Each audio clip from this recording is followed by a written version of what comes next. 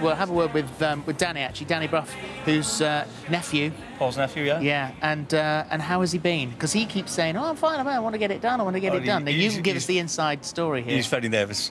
Is he's he? excited, but he's very nervous, definitely, yeah. What has he said to you? What's he been talking about in the weeks running up to this? I haven't really spoken so much in the weeks running up, but all I know is he's very excited. But Yeah.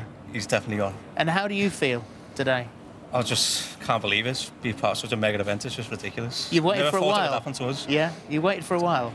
Well, sorry. They've waited for a while. They've waited many, many years, yeah, many years. Would you ever imagine that if it had actually happened, that it would be up here? No, no, not at all. It's ridiculous. The view's amazing. Is there anyone in the wedding party who was actually frightened of heights? Yeah, my dad. Really? Yeah, he's quaking. Is he all right? Yeah. Where is he? He's over there. There he is. Well, Next to Ryle in the grey hair. Well, let's have a word. Let's have a quick word. Are you get involved? Are you scared of heights? No. Oh yeah, fibber. Yeah, fibber. He's already told us on the telly. Just a wee bit. Yeah. Yes. How are you feeling being up here? Yeah, you know, not too bad. Now I've had a few beers.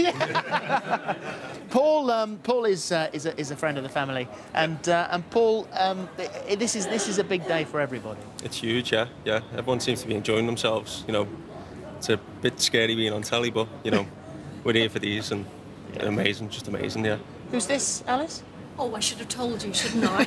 This is William. William, say Hello, William. Always like to steal a baby at a wedding.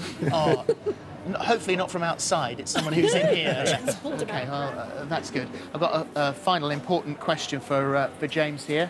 James, I've seen them. I was going to say, tell me you have the rings. Yeah. Let me have a look. Okay, and where are you keeping them safely? In the box. In your pocket. You got the box in your pocket. Okay. Whatever you do, don't drop them over the edge.